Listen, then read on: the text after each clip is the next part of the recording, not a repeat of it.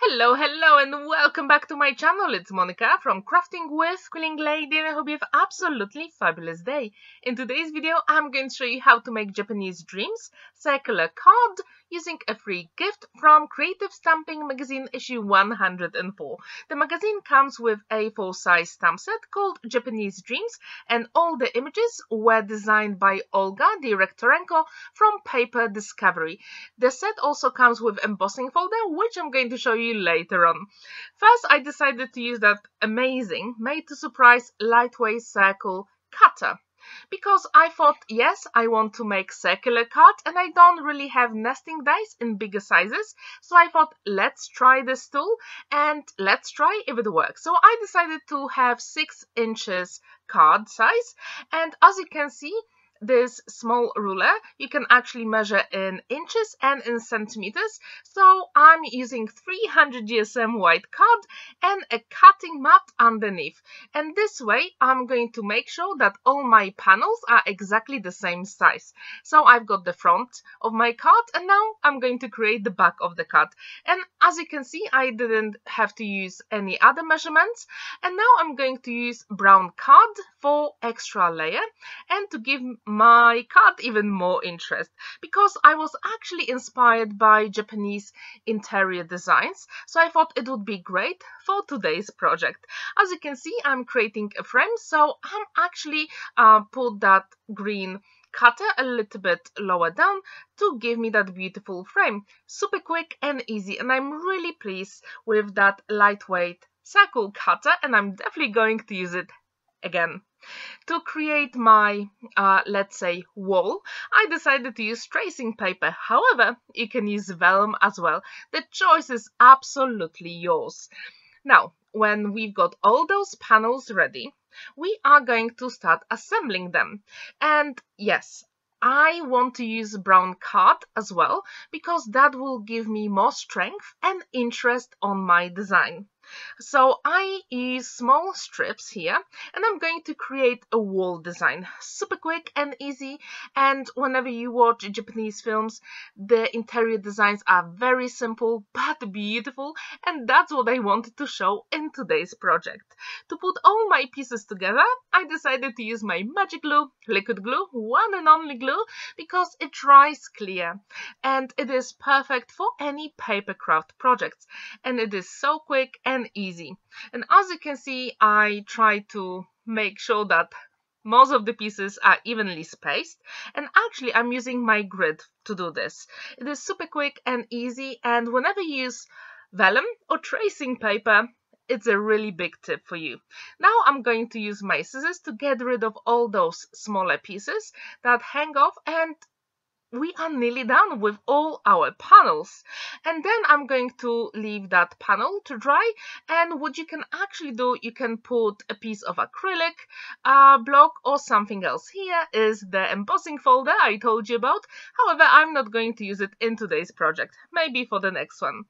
And now I'm going to choose all the stamps and images, and as you can see, I'm going to use the leftover piece from 300 GSM card, and I really encourage you not to throw away any of your card pieces, because you can actually use them for stamping smaller images.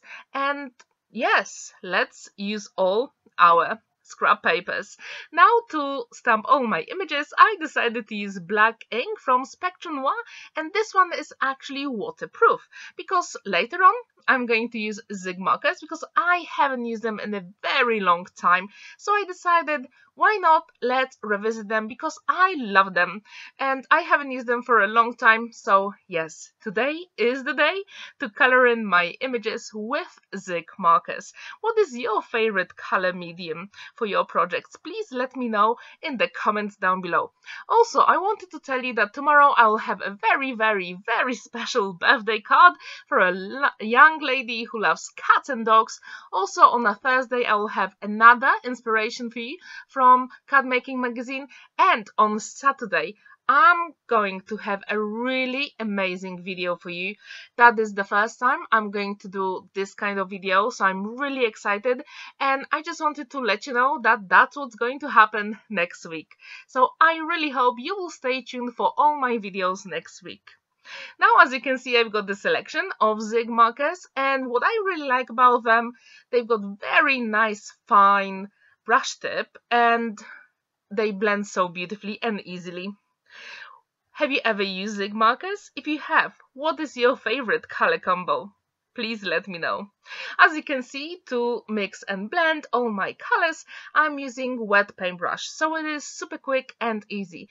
And if you want to dry all your layers in between, you can also use a heat tool, and I'm going to do that later on because I want to make sure that all my elements are completely dry before I start cutting them out with my scissors.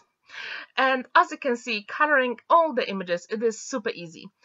For this scene, I decided to use sunset colors, and whenever you have sunset, we have beautiful sky and all the other landscape elements are pretty dark. That's why I've got very dark blue and green for this element.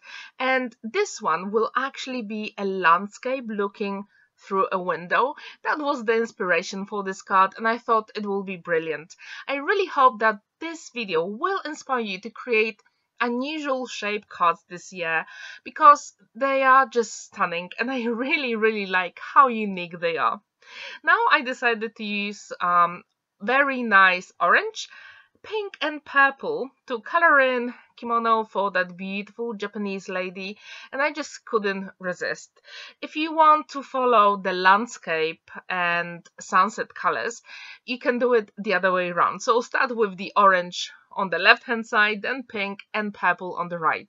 However, I was just so excited about using my zig markers, so I just completely forgot where my lady is going to be on the card. But it's okay. All the colors will match anyway. Now I'm going to add a little bit of color to our sentiment, and I thought this card doesn't have to be for birthday. I really want this card to be very inspirational for someone, and for someone who has some dreams but they don't always know how to make sure that they will come true one day. So I do think that dreams are very important in our life, and I do have dreams and I try to do everything I can in my power just to make sure that at some point of my life all my dreams will come true. Now, as you can see, I've got two circle nesting dies and I created that beautiful brown frame from the window, and with the smaller one I'm going to die cut it from our beautiful panel. Super quick and easy. And then we will be ready to assemble all the elements. And on the back, on my, let's say, wall element, I will have double-sided foam adhesive, and what I actually did, I double-sided them. So there are two layers of double-sided foam adhesive, and then I'm going to use liquid glue just to make sure everything is stuck forever. And as you probably saw me here, I put my wall first and I used my pencil to trace, and this way I knew exactly where my landscape picture will be. Super quick and easy.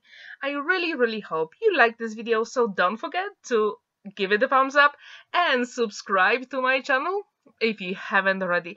And as I told you before, I've got so many ideas this year for new videos, so stay tuned for all of them.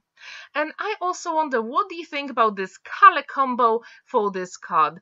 Do you like the sunset colors also on the kimono on the lady and umbrella? If you do, please let me know in the comments down below. So as you can see, this card, it is super quick and easy to make. You don't really need that many tools, and as you saw me, there is a way if you don't have very big nesting circle dies. And I really like that new tool, and I'm pretty sure I will use it later for other projects.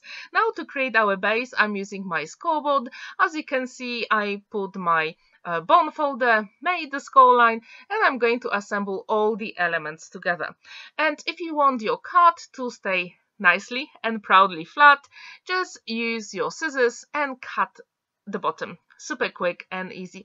And our card is done. I really wonder, what do you think about this? Would you like to give it a go? I really hope you do. If you have this magazine, please use it because that beautiful stamp set Japanese Dream is so gorgeous, and Olga did amazing job designing all those images. I absolutely love them.